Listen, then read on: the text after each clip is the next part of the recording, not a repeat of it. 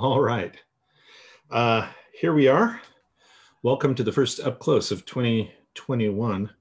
I'm Artistic Director of Unexpected Productions, Randy Dixon, and in this slot each week, I talk to somebody about improv or improv related stuff, and they answer. It's as simple as that. And this week, my guest is Mara Siciliano, who I will give a little more of a plug after a few announcements. One is thank you again for those who gave to our fundraiser. It was amazing and it was so great. And, you know, I thought the spirit of improv came alive. But sincerely, thank you everyone who gave. And over the year, everyone who gave not only money, but time. So appreciate that. And what do we have upcoming? Well, you may have noticed if you are a fan of our shows that we didn't do a show the last couple of nights. We're actually taking 2 weekends off to kind of retool and remaster everything because when this all started, we kind of piecemealed it all together. And so now we're trying to let's stop, kind of put it all in the proper place. And so we're going to be starting on February 3rd with duos. And then February 6th, we'll have a brand new show, which is based on storytelling and improvisation. That'll be running on Saturday nights. And for both of those shows, we've moved our start time to 7 p.m. Pacific time. So we're basically an hour and a half earlier to allow for some of our East Coast friends to enjoy. Hopefully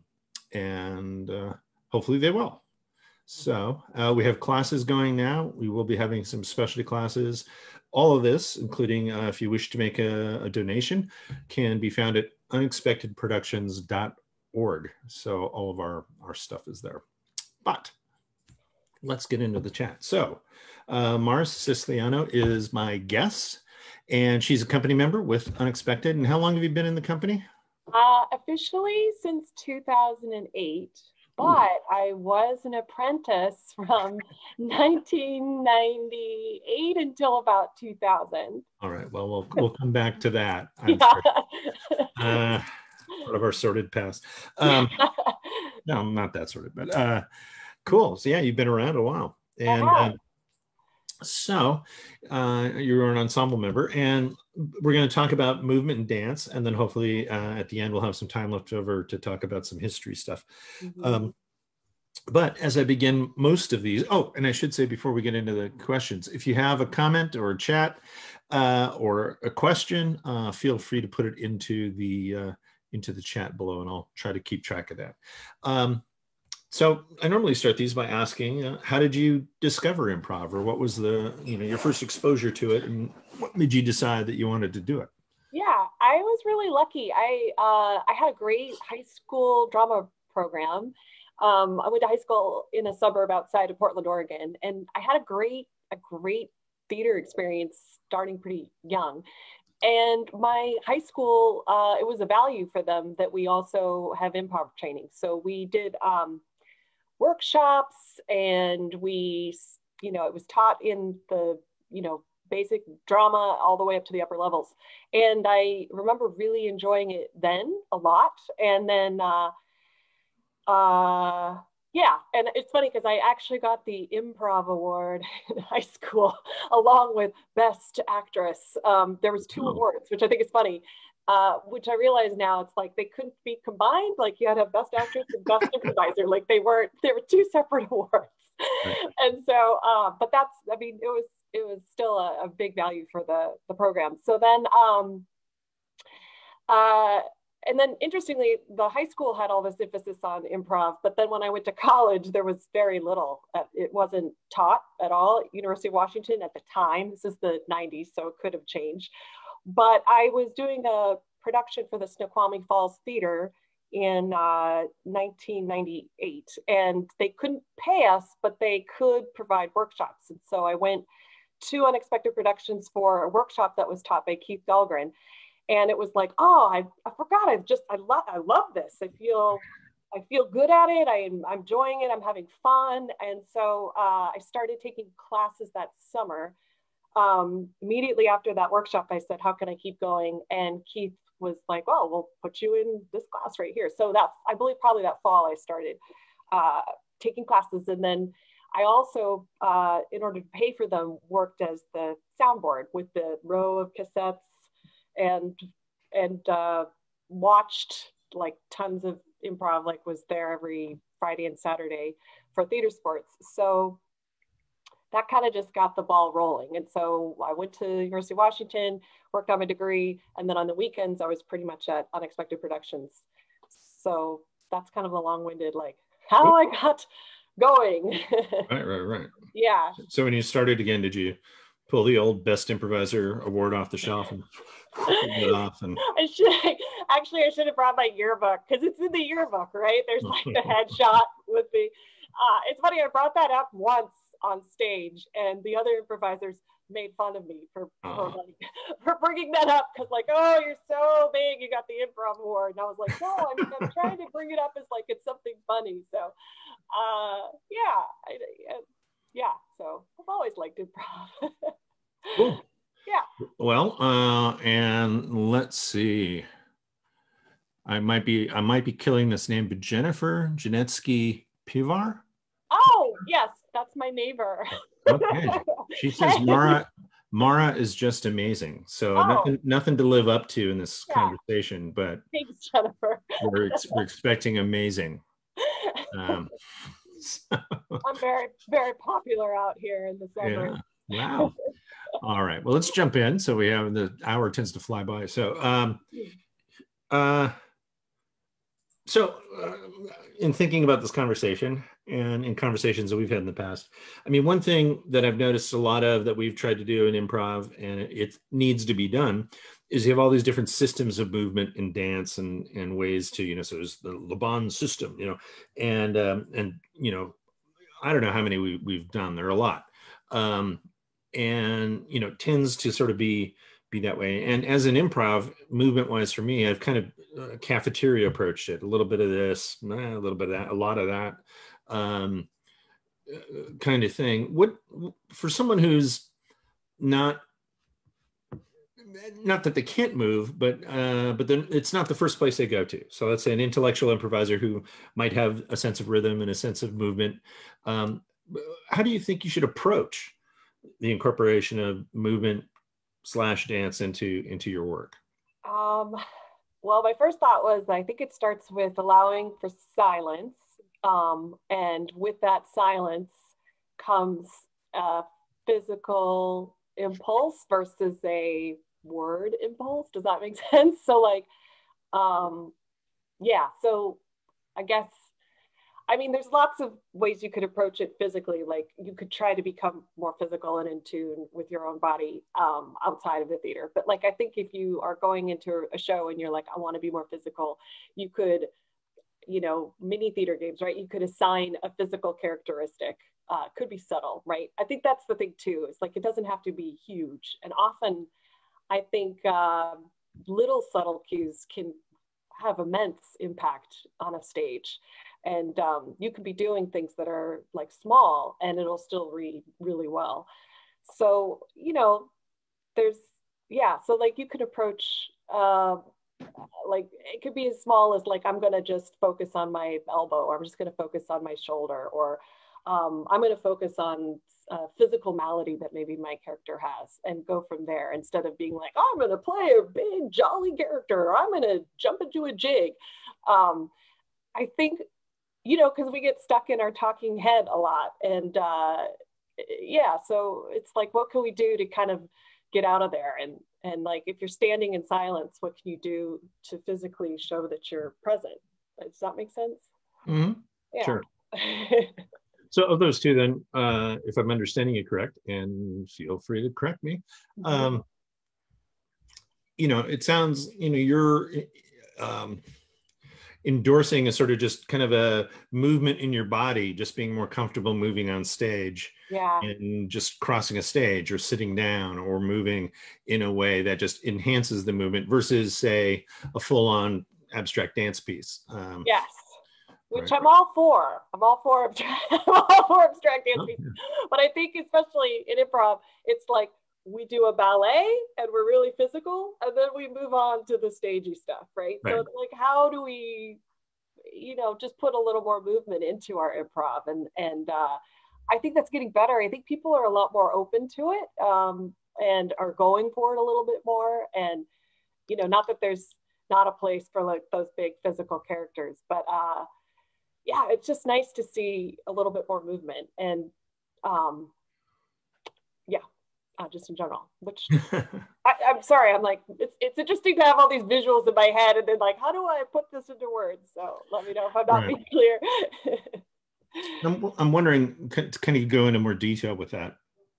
Because you and I have talked about this before, just about, not maybe frustration's too strong a word, that we've talked about, like being the intellectual floating head improviser who's talking all the time, with this strong impulse that you have to be moving, and trying to bridge those differences, not only within yourself, but also with the fellow improvisers you are on stage, who may or may not be comfortable doing more or less. So how's that sit in you? It's tough, because I feel like I spent probably this is the history part, the first half of my improv life trying really hard to be the hold still. I'm going to be super funny and witty, and I'm going to zap everybody with my one-liners, but having more success as a physical improviser. And that could be providing support that's physical, with two characters that are maybe the focus, or just reaching out and actually physically touching the improviser, or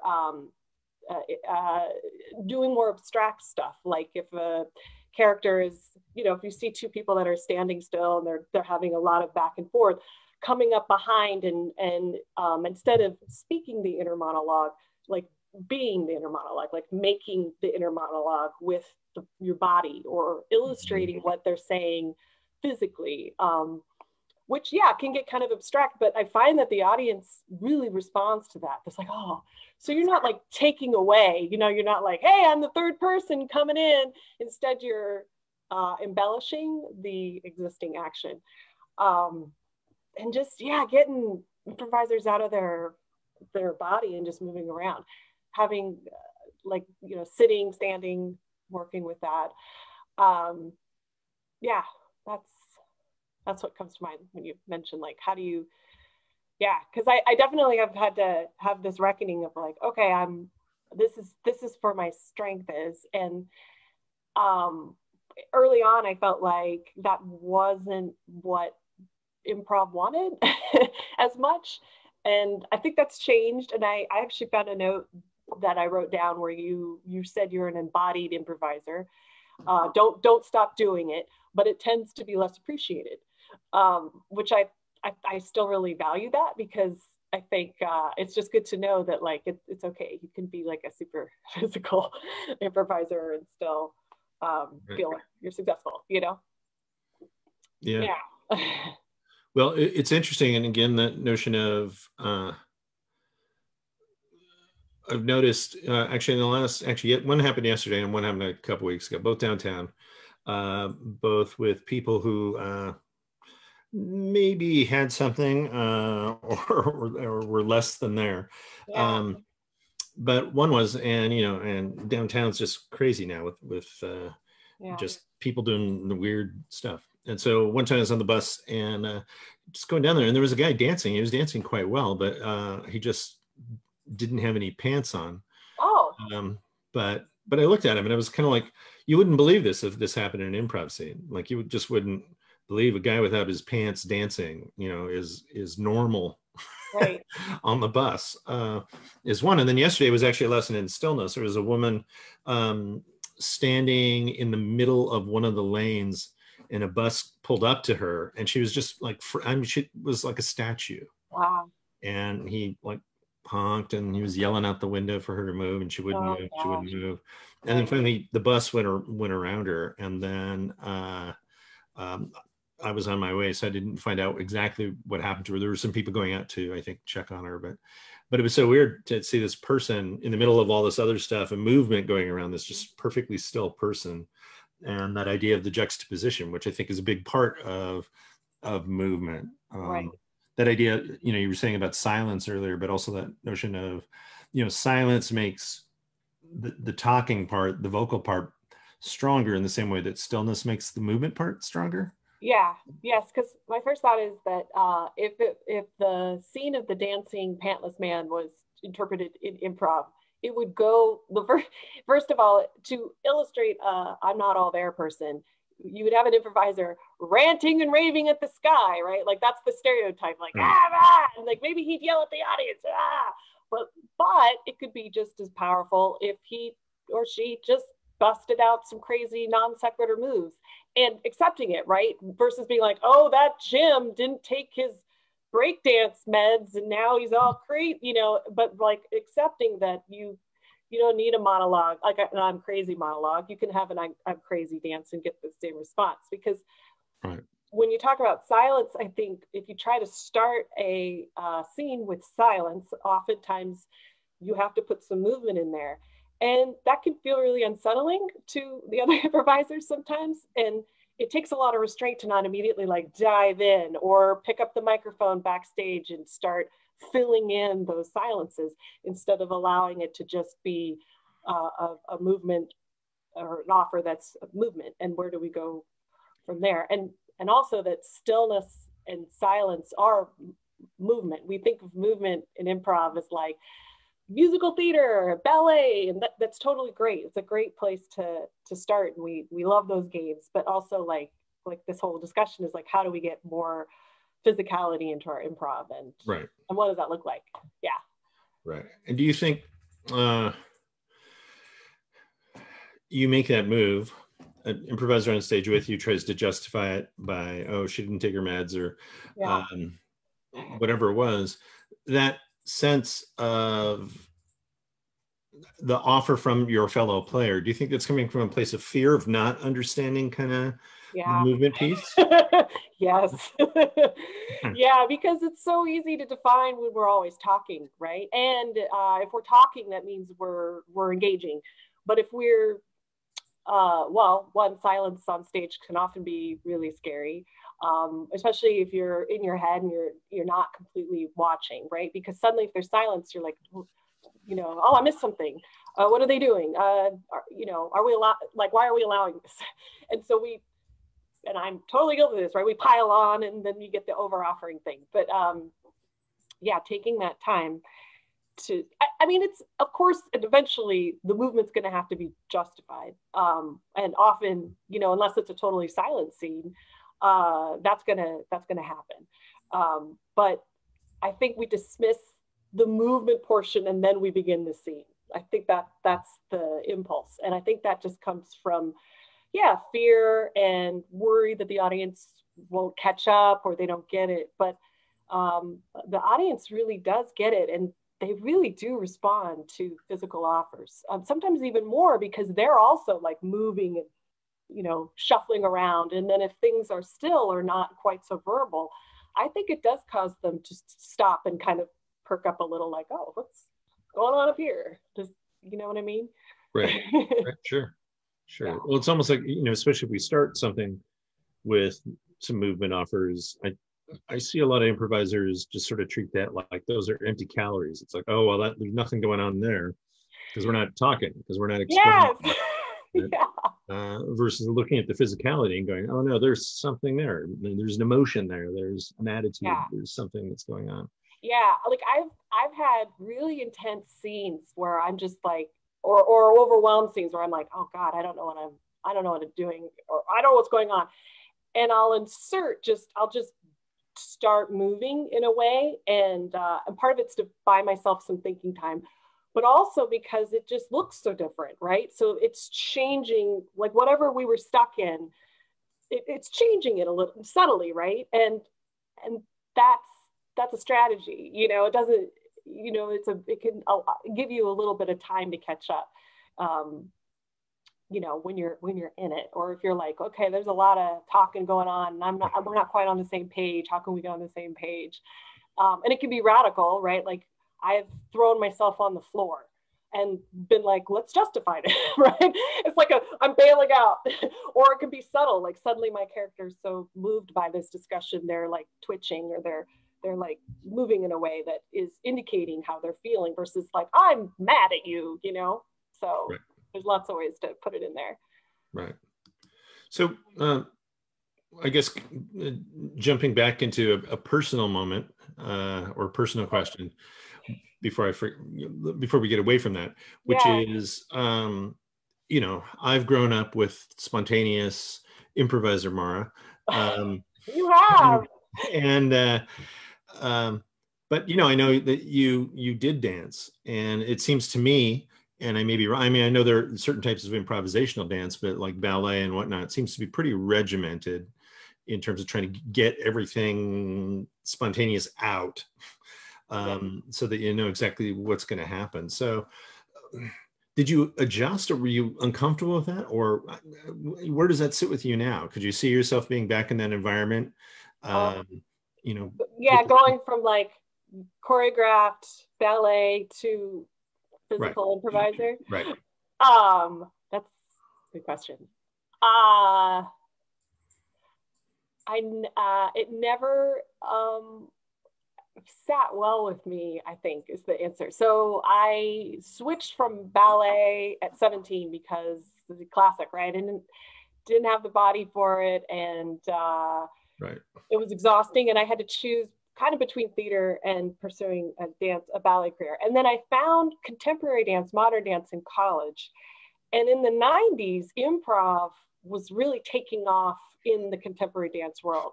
There was a whole contact improv scene that I go back and forth making fun of, because basically it's just everybody rolling around and like someone eventually gets groped. But it's like, you know, it's like weight sharing and improvised lifts, and like that was too far over for me. But there was a lot more, at least in my training as an undergrad, improv was part of the modern dance scene. You generated material from it, you found material, and it was far less like, now you do this, now you do that. And ballet had already not been a great fit for me. So when I found modern dance, I was like, oh yes, this is it. And we discussed this, it tends to get too extreme. Oftentimes the audience will leave and they were like, I have no idea what's going on. So it's like, you got to find like the nice balance. So going from the ballet world I feel like I was already breaking up with that world. So improv was like the new boyfriend that just made it way cooler. right. And then again, I was really lucky because in the 90s, it was all about improv in the contemporary dance scene. And so it worked really well. And so it wasn't that big of a deal. And I'm not a very kind of, you know, like I'm pretty easygoing in that respect. I didn't find a lot of comfort in strict choreography, and part of it's because, again, I just didn't have that like flawless like technique that really you need if you're going to execute the tight choreography that like classical ballets require. Yeah, so it was fine. More of a modern dancer is what I'm saying. Cool. Yeah, I mean, modern dance is still choreographed, but it's different. Right. We should offer a class for UP with you teaching. Just call it Everyone Rolls Around. I know I'm going to get so much heat. I don't know what it's like now because I'm not as involved, but anybody that talks to me about the modern dance scene, it just feels like for a good solid 10 years. And this would also go on stage where there was nothing other than like, you know, drums, like light drums, and then people literally just like circling each other and then like rolling around. And that takes a lot of trust, is all I'll say. Right. So yeah, contact improv was a huge thing, and it probably still is, and there's a place for it, but I was never that big into it. Right. I prefer my improv in the drama world versus dance. Right. So a few minutes ago, you were talking about the you know, focusing on like one part of your body, like your shoulder or whatever, as a way in. I mean, what other tips do you have for somebody who's trying to get more physical? Sorry, I'm just adjusting my light while we talk. You know, just like an entry level, so somebody wants to begin kind of making that an element in their work. Would you say focus on one part, or is there some kind of skill or kind of thing you can remind yourself before a scene that will help you? Oh boy, it's like what are the crib notes of the? I mean, everybody's coming to the stage with their own physical background. So I'm always curious, like what people's thoughts and feelings are on their own movement. Like, what do they take walks? Do they do yoga? Do they do nothing? Do they sit all day? Do they have a physical job? Do they not? And then, you know, all of that is, then we all walk to get places. So I would say if you're a new improviser trying to figure out ways to be more physical, to pay more attention to your physicality in general. Like if you're going to the grocery store and you find yourself maneuvering a cart or maneuvering yourself around, just noticing like, how do you move? Mirrors are a huge thing in the dance world. We spend all our time staring at mirrors. It's funny because we don't do any stuff in improv that I can think of, or even in theater. There's very little mirrors. But the mirror is there for you, and it's okay to look at it. It's okay to like look at yourself and see how you're moving and how you hold yourself and what your posture is, and just get a familiarity with yourself. I think people are pretty disconnected from themselves physically for a lot of reasons. I am hyper focused on myself and my body to the point where I think it's a negative. Like, you know, I know there are people that have no concept of what's going on down below the neck, but so I think just getting physically like acquainted with yourself physically. There are certainly like lovely improv games that you can play, which we've done, like mirroring each other, you know, following each other. I love the just standard, like follow somebody and mimic their walk, or follow, you know, subtly find something that they're doing and emphasize. You can also use the other players, right? See how other people are moving, match them, which is something I've been doing a lot, or was, is picking somebody on stage and matching them physically. And anytime they move, I would subtly mirror it. And sometimes it become a game, and other times they wouldn't notice, or it wouldn't get noticed, and that's fine. But you can use your other players, because everybody is physical in some way on stage, even the most rigid talking head. So that's my first kind of thought. Yeah. And in terms of the other in improv, you know, this might be a trick question to be thinking about, but you know, aside from things like, you know, ballet or these direct physical restriction games that sort of require movement, are there certain games that you like that you think either could use more movement or bring more movement out in a person? Oh boy. I tend to like, well, when we do like warm-ups, I tend to like the games that are doing the hardy one, like, you know, the ones that are like people are thinking, but they're being required to move too. So there's like, and I'm blanking on all of them, this is embarrassing, but like the Beastie Boy one, or like even doing rhythmic games, and you can see everybody kind of like getting into it. Like even the most like, I hate warming up kind of person will totally instinctively be like moving their shoulders and getting into it. And so I feel like I feel like a good physical warm up backstage is always a great way to guarantee a little more physicality, and to do ones that are not specifically like, we're going to do a movement warm up, everybody. So sun salutation, we go. I mean, that's great. I've done that too.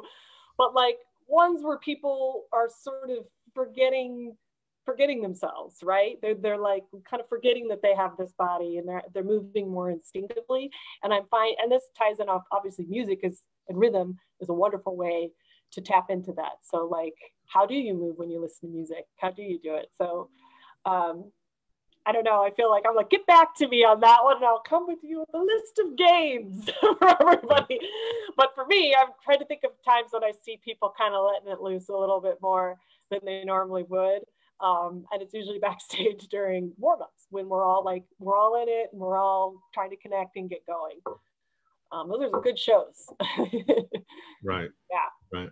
So a while back ago, I made mention of, you know, all these various systems of movement and dance and ideas and philosophies. Are there particular ones that you like or would recommend for people to look more into, just as sort of, again, you know, a non-dancer necessarily, but, you know, just somebody who's interested in getting into movement?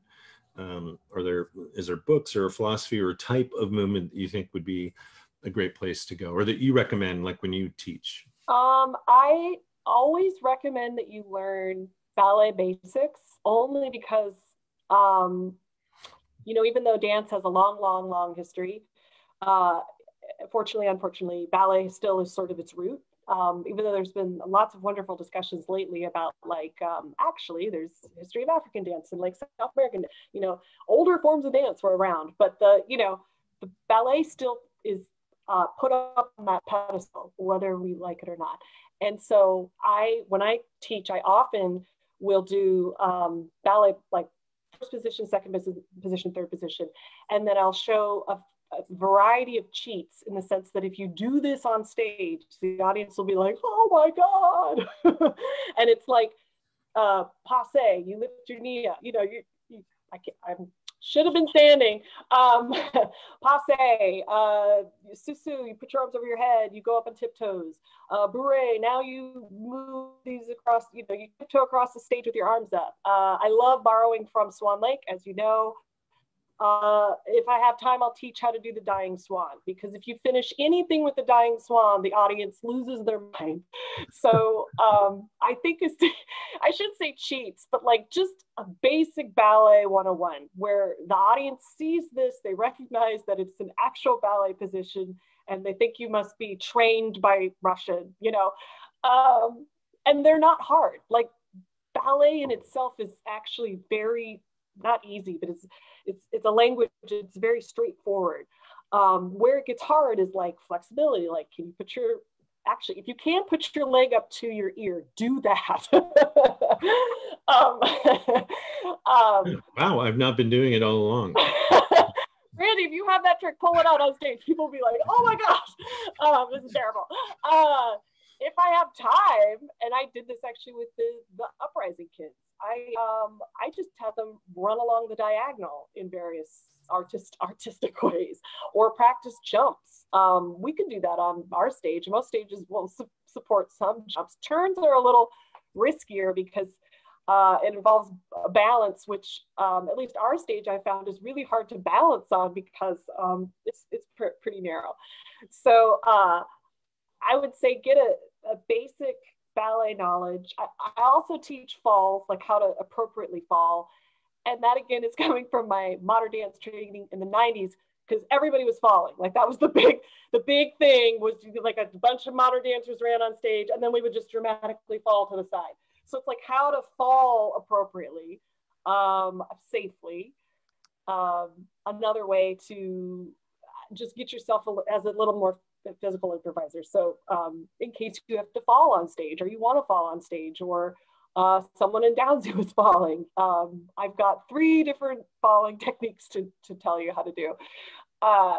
And then there is so much media right now that people can consume about any kind of dance that they want to discover. So like our own P&B has been putting up amazing dances, and actually P&B has gotten more contemporary over time, because I think they want to attract younger audiences. And there will always be the Swan Lakes and the Nutcrackers, and those are important. But I think dance companies in general are getting far more diverse as far as what they're showing. So any aspiring mover out there can, I mean, you could look locally, you could look, you know, globally. Cannot think of any off the top of my head. But yeah, that's my trying to think of. I mean, yeah, I'm trying to think of, you know, in order to keep moving at home, I've been using Just Dance on the Connect, and that's showing me lots of new moves, right? So there's like video games out there that could like get you in the moves. And, right. Yeah. So. Cool. Yeah. You're talk about Dying Swan, which was a go-to move for you in your choreography for Trey Parker's Cannibal the musical, which you and I worked on together. Yes. And we had good old George Baxter do the Dying Swan. And but to me, I bring that up as a segue into the history, but I still want to talk about movement and dance, because there you had a whole variety of people. I did. Some were movers and some weren't. Yep. And I thought you did a great job, especially because, you know, as I remember the experience, it's kind of like, hey, Mara, will you choreograph this thing? Oh, and by the way, you have like 2 days. Um, so, so considering that, it was even better. But, you know, what were the challenges there? Because, I mean, you've got people who can, people who can't, who will. And so in terms of thinking, in terms as, I guess maybe this is more a choreography question, you know, looking at what you have and then how do you choreograph to those people? Right. So this is what I love. And this is I think this is my history as a choreographer, is getting people who don't think they can move to be movers. And, you know, when I was in college, I wanted huge casts, because I thought, like, the more people on stage, the more interesting. And so I would literally just put a sign up in the lounge that was like, we're doing a dance show, anybody's welcome, show up at this time. And so I would get people from all majors and all walks of life coming, and I would cast all of them, because I wanted bodies on stage in mass, and because the movement was very pedestrian. That term was also overused in the 90s. So it didn't require any technique. It just required you to be able to walk across the stage in a pattern.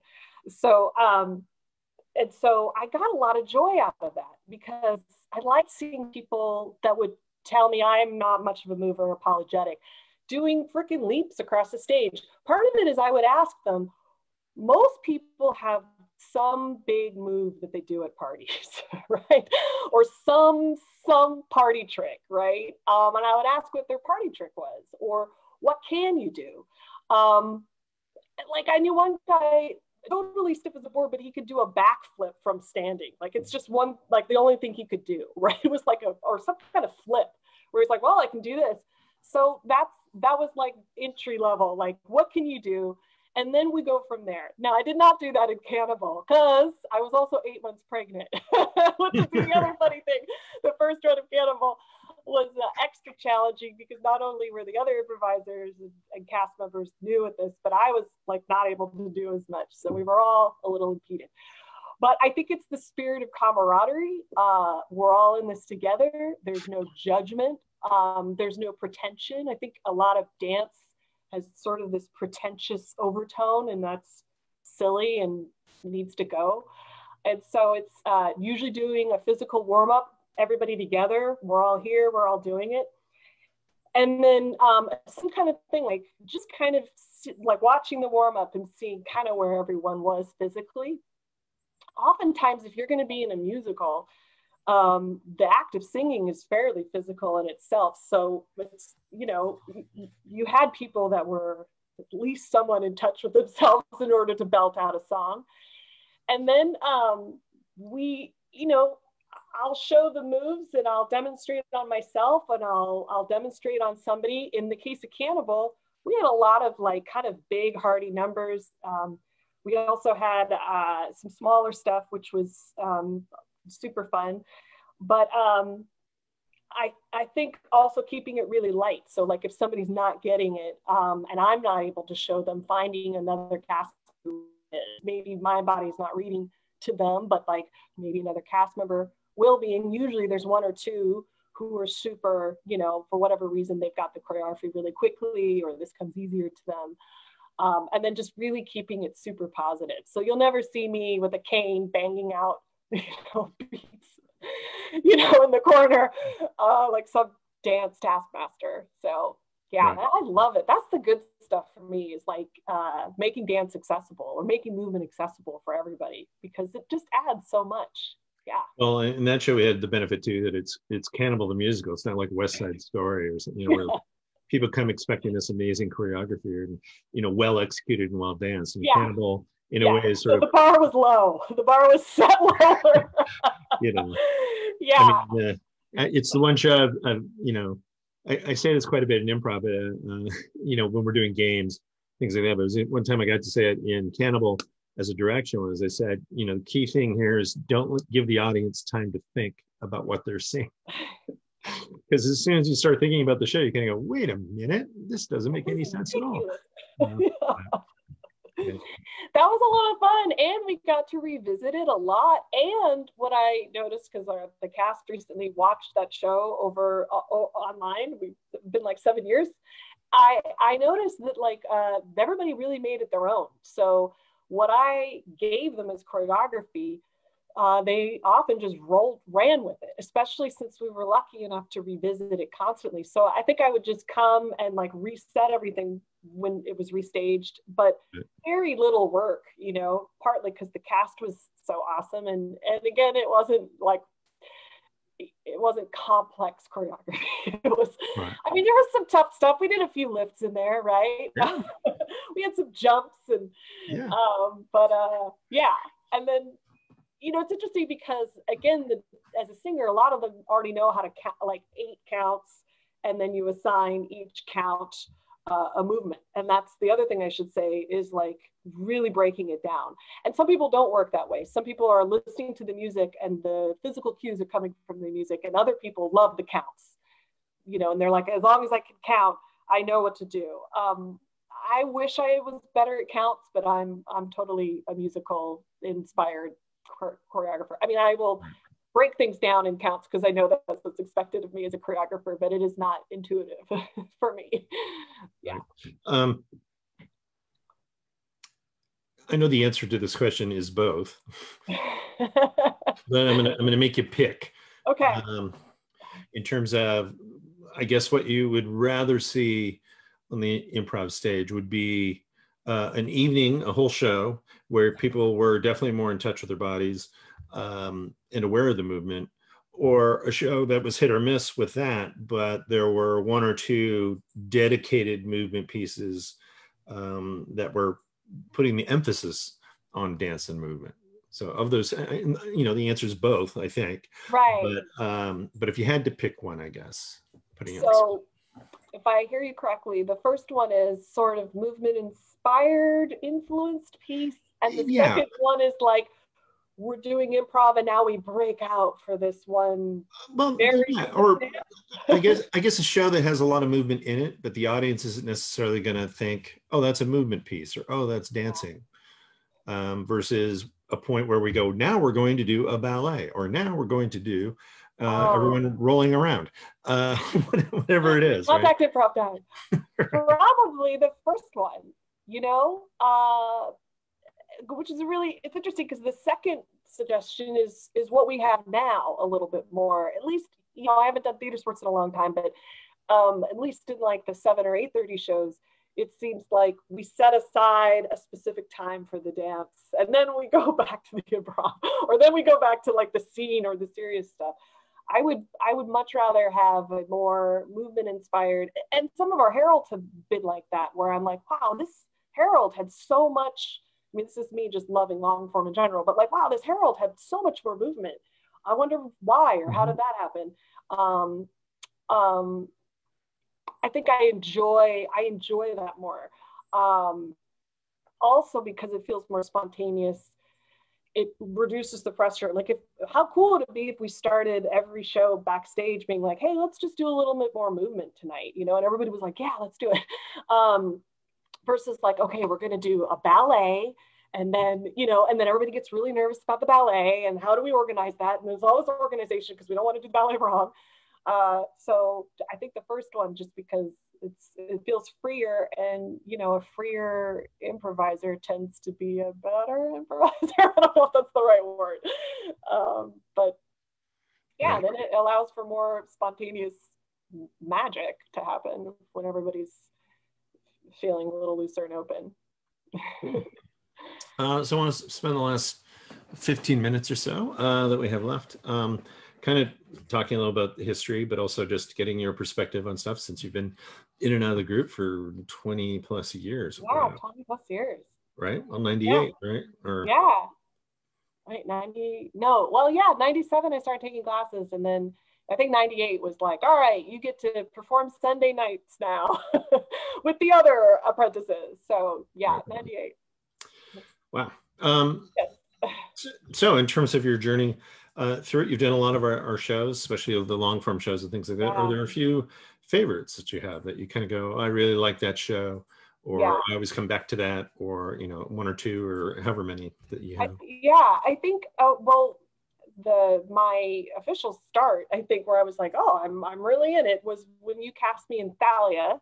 I think that was in 2007, and it was a sort of Greek inspired improv night, and it was a cast of women. And at the time, I know we discussed this, that was fairly cutting edge, or now we have casts of women all the time, but back then it was still something new and to be explored.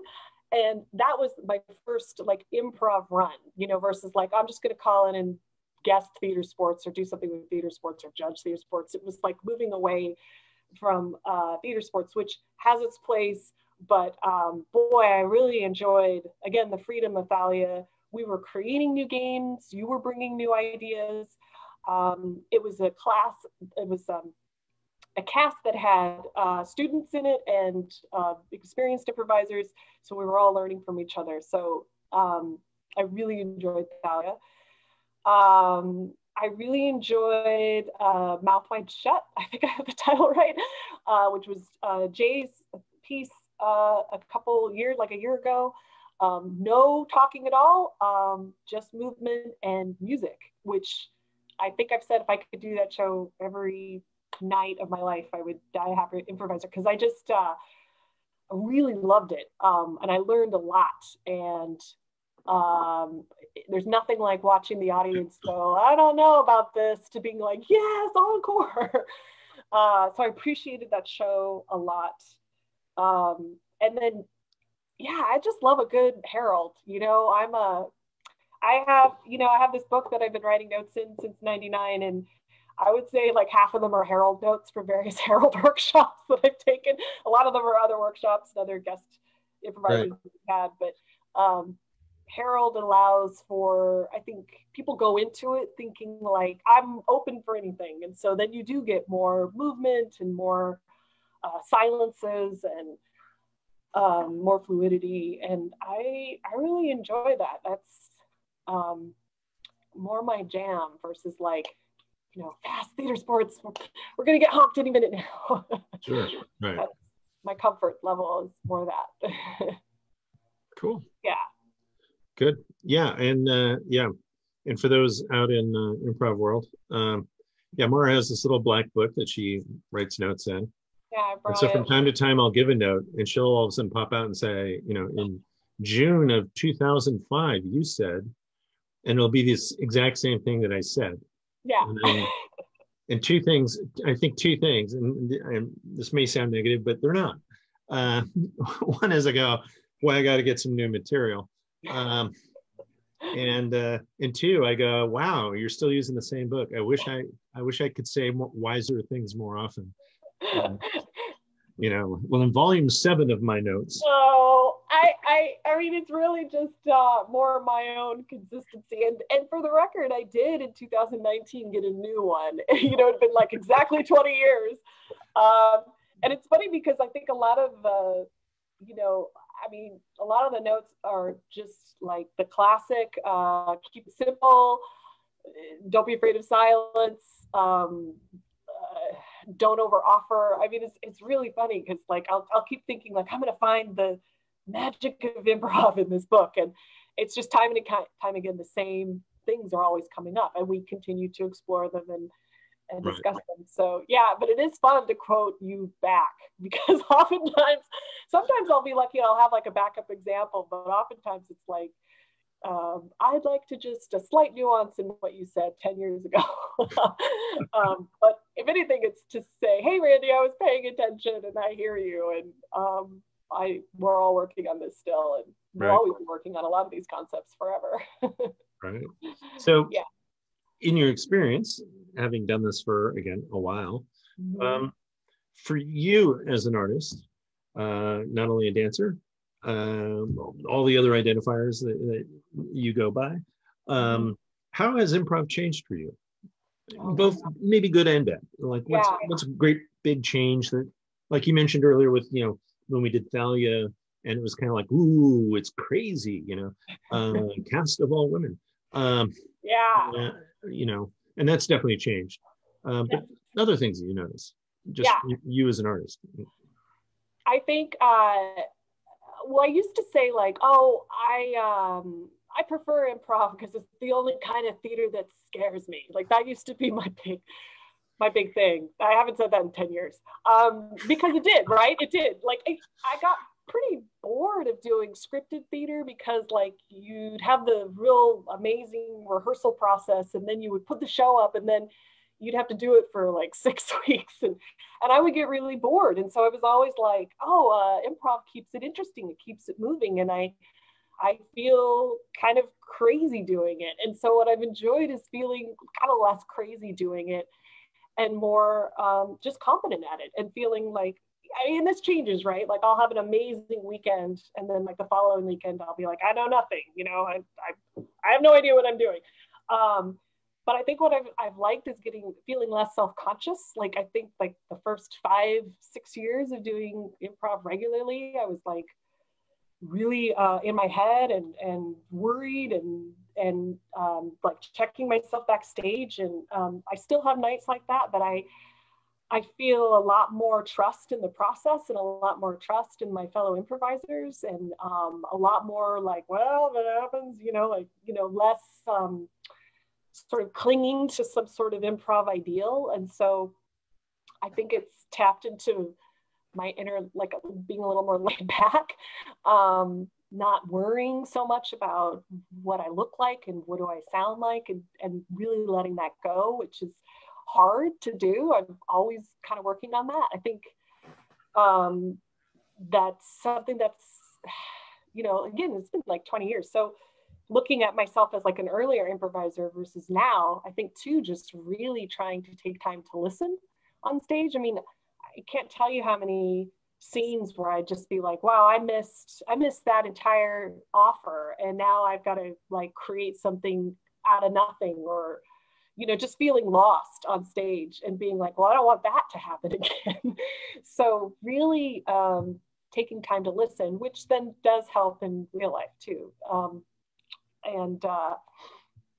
So it seems cheesy to be like, it's maybe a better listener, but it has, it has. And I think too, because I run a busy, crazy household, improv allows me to tap into that sort of creative side of myself that is limitless, that kind of, it's expansive and big. And I love talking about it and applying it to life and having those big discussions and workshops and ensemble, and then, or like distilling what we're taking in politically or socially, and then getting to explore that on stage. I mean, that's a huge gift to be able to act it out, as so to say. So I could go on and on forever, but I mean, I've also found, especially if you're a parent, you have to learn how to improvise quickly. With multiple, whether it's on the playground and you're carrying your kid out, or you have to advocate for them in school, which I have to do a lot. So improv has really helped me kind of think quick on my feet and be able to sort of convey like a hard message to like a teacher in the most loving way possible. And I think if I didn't have the improv experience, that would be really intimidating to have to like step up and say, I need this or I want this. But having to do that every weekend where it's like coming up and creating with whatever comes at me, it helps you deal with life's surprises a little bit more when you have some improv experience. That'll be my book title. One day. Right. Yeah. So, I mean, that's a big question. So it's a big answer. Yeah. So, what's something you would never change about improv, and what's something that you think should change or is changing? I think we're getting there as far as diversity. When I started, it was a lot of white guys, a lot of young guys. No offense, we love them; they're important. But we have an amazingly diverse cast. It's getting more diverse. We have a lot of women on stage now, and a lot of women in theater, and a lot of women in comedy, and that's all gotten better, I think, since, you know, the 90s. I think Unexpected Productions has been great about really making that a priority. And so Thalia was so great because we had a huge pool of women to choose from, right? It just happened to be who was available. And then we got to learn off each other. And so that's improved. I don't want to change that. I can't think of what I want to change. I guess less talking heads, right? I want less less analyzing on stage and more silences and more listening. I mean, that's what was that the question? Yeah. Stuck in my head. So integrate the stuff that we were talking about earlier with the dance and movement and full circle. Here we are. Yeah. Right. Yeah. I think and is there something missing that you wish there was more of?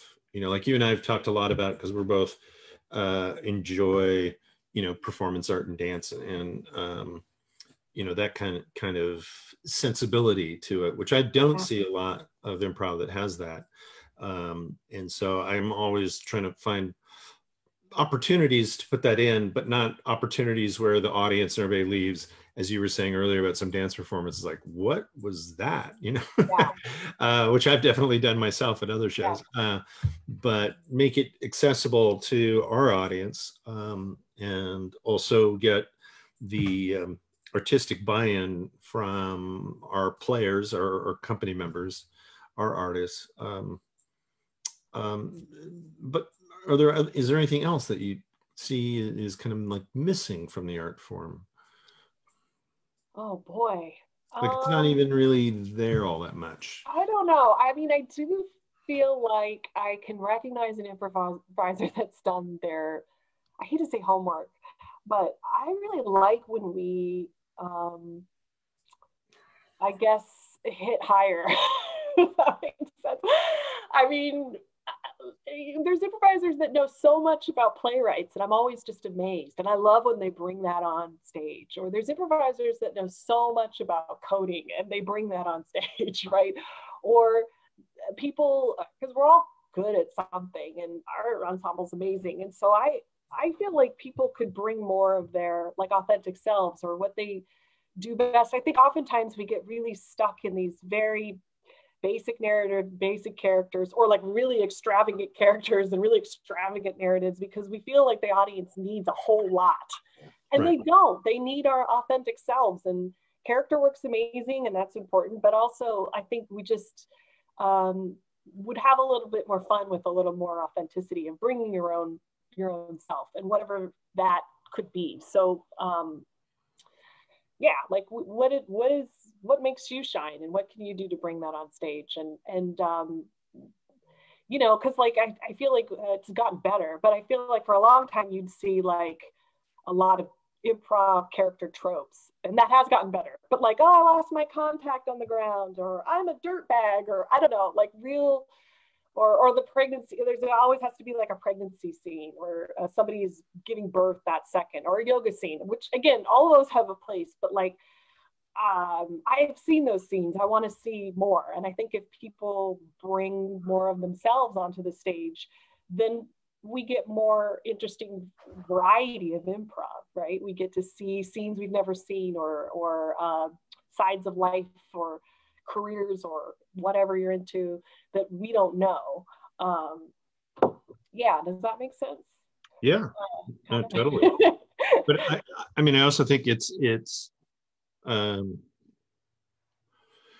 in order to do more of those things, and even some of the things we were talking about, bringing in more dance and movement, part of it is, which I think we've done for the things that we've tried with UP, a pretty good job of training the audience, so to speak, of you know, being upfront with them and saying, here's what you're going to get.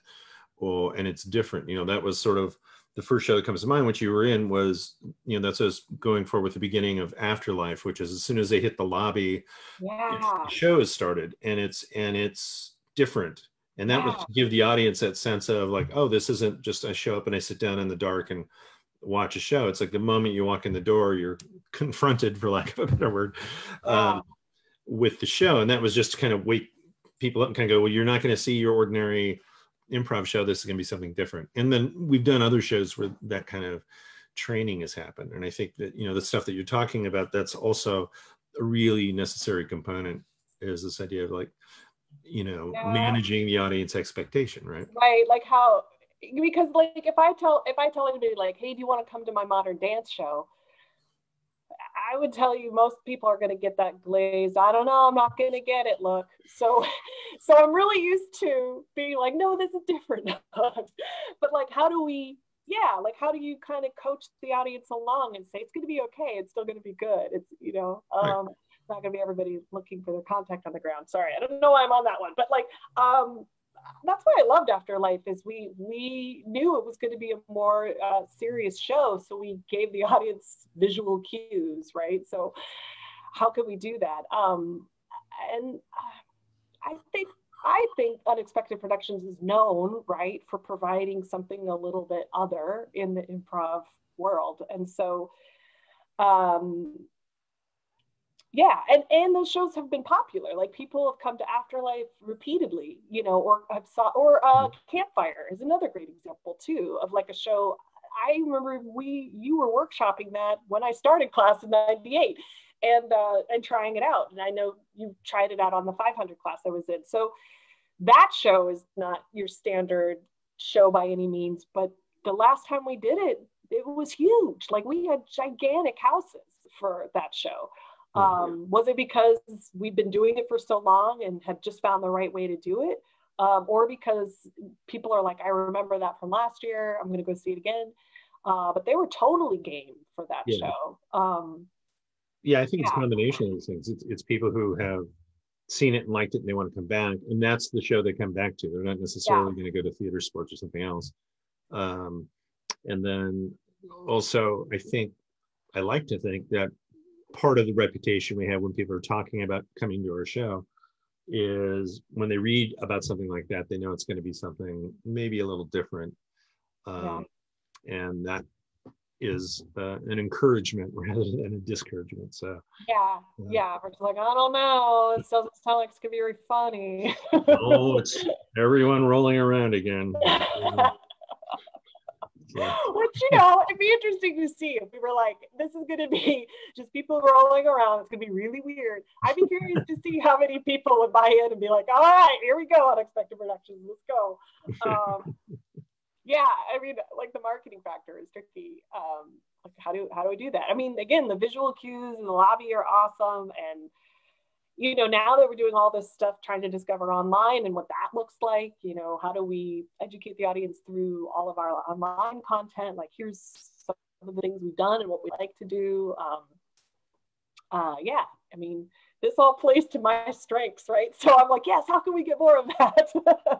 Right.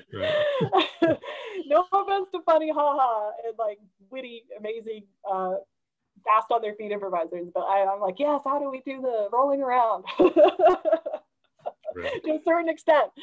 But I don't know. I don't feel like people leave our shows, you know, even the more abstract ones, thinking like, oh, I don't know what went on, right? I feel like, you know, the gift of getting to stand in the lobby afterwards is you get to take the temperature of how people took your show, you know, and if they're walking out silent and they won't make eye contact with you, then you know they didn't get something out of it. But like if they're like high-fiving you or giving hugs, I mean, it landed, right? Yeah. So, and sometimes there's that separation between those two experiences where you think the audience is like, uh-oh. Yeah. And then out in the lobby, they're like, oh, that was great. And oh, that was fantastic. You know, and you're just like, yeah.